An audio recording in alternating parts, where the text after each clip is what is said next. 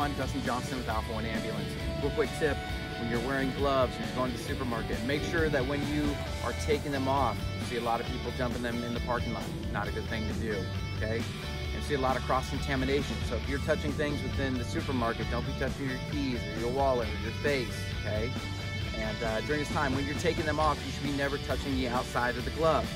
So when we're taking the glove off properly, we're gonna grab the outside of the glove. Right here, we're gonna pinch and we're gonna roll down, okay?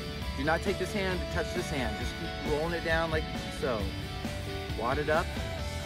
Then you're never gonna touch the outside of this glove. You're gonna go right here. Put your finger underneath, grab your other finger right underneath, and then we're gonna roll it down nice and slow, okay?